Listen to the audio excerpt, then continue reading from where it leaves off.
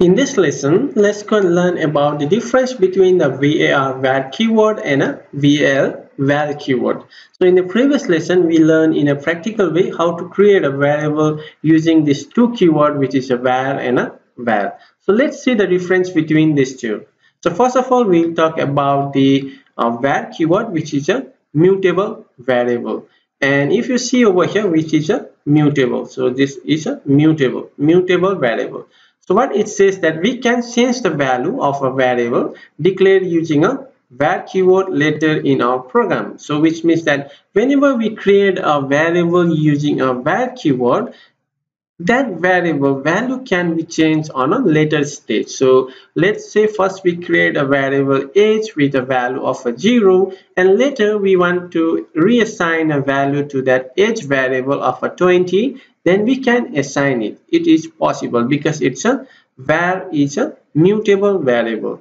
Whereas if you see over here, which is a val keyword, we have a immutable variable. So which means that immutable means it is not possible to change, or it cannot be changed. So we cannot change the value of a variable which is declared using a val keyword. So if we create a variable using a val keyword, that means we will be not able to change the value of it on a later stage. So first of all, let's say we create a val, name is equals to Kotlin, and later we have a requirement to change that variable value to a Java.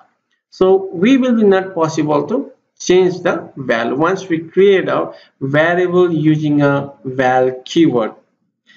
For example, you can see over here we have a var age of a 30, and later we can reassign a value of a 40 over here.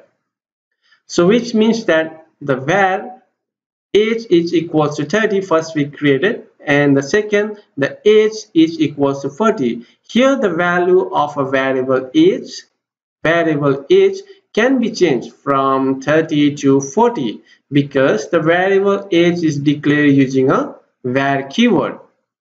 And here you see the val language is equals to Kotlin, and again later we want to change the value of this variable, which is a language, and we say that language equals to Java. Then we have an error. Well, why? Because here we cannot reassign the variable language from a Kotlin to Java because the variable is declared using a keyword of a val. So if we use a val, then we cannot reassign it. That's just a simple.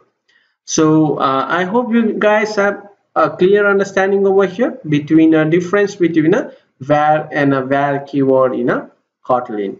So let's meet up in the next lecture, and on the next lecture we'll be learning more about the Kotlin.